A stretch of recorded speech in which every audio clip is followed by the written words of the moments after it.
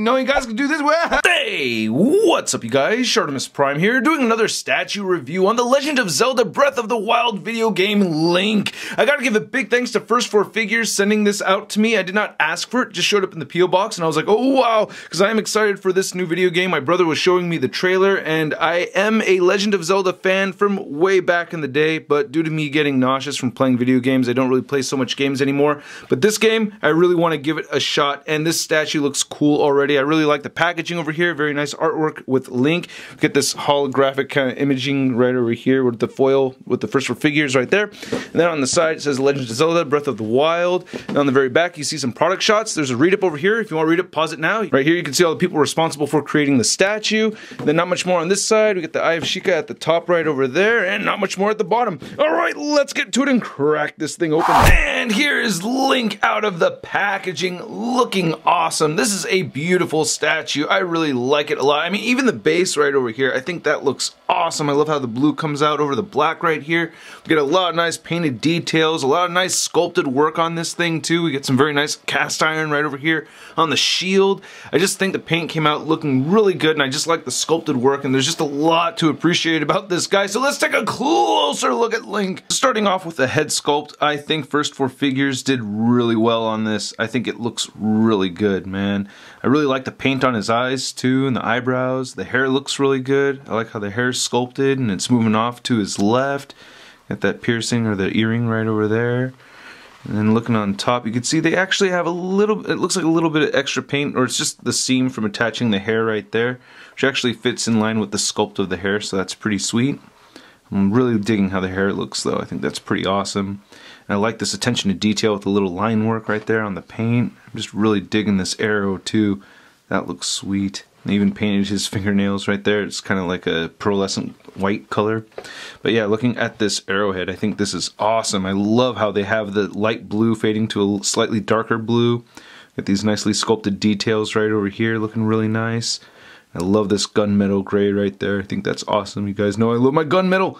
And then looking at the bow itself, we have some nice wood grain sculpted in there, looking really cool. I'm liking this a lot, and this is made with actual string, so it's kind of elastic, as you could hear it, right? So I don't want to play with that too much, but it looks really good, feels pretty good too. Just want to get the top of that right there, looking really sweet. Again, the wood grain looks really nice, along with these nicks. And man, that gunmetal, that really looks like cast iron to me. I'm really digging that a lot. And here's his shirt. We have some nice wrinkles. The deco looks really clean. I'm liking that. Strap looks really good. Nice belt buckle right there. Not looking too bad. Then here's some arrows again. Really nice teal colors. Really liking the oranges over here. This is really nice looking. And the shield, oh man. I really like these little nicks and everything throughout. That's really awesome. You get this kind of stretchy effect on the shield too. So that's pretty sweet. I'm really digging that a lot. Looks awesome. Yeah, man. Then there's his shaker tablet, looking really nice. Nice paint detail on there. I like that brass color that we get right over here on some of these parts. Looking really cool. Not a whole ton going on with his pants. We have some nice seams. Looking pretty nice on the boots too. Pretty thorough. I like it. Even some nicks and everything at the bottom. And again, I really like how this looks right here with this bright blue coming through. That is just awesome. I'm really digging that a lot. It almost looks like it's lit up inside, but it's just a very bright baby blue above this black. It just looks really good. Very pleased with that. That is awesome. Yeah, and then, you know, you get some copyright stuff at the very bottom right over there. Now, I also wanted to point out how awesome the inside of the shield is right here. They have all these details, again, with the wood grain looking very realistic on the inside right here. Absolutely love that. And the sheath looks really good too.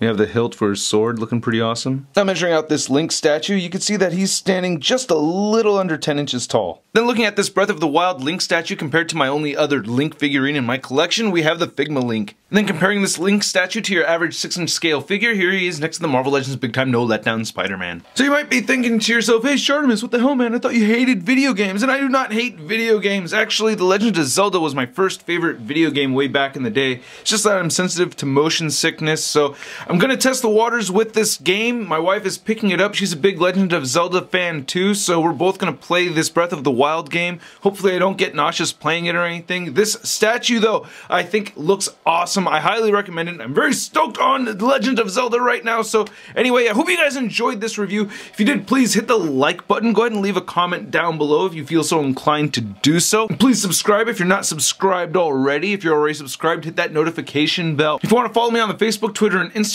links are in the description below, and you can see a photo gallery of images over at toynewseye.com. I'll catch you guys later. Peace. Posing action figures, I'm posing action figures, I'm posing action figures every day.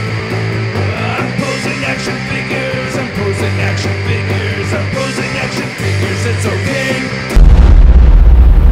That's crispy.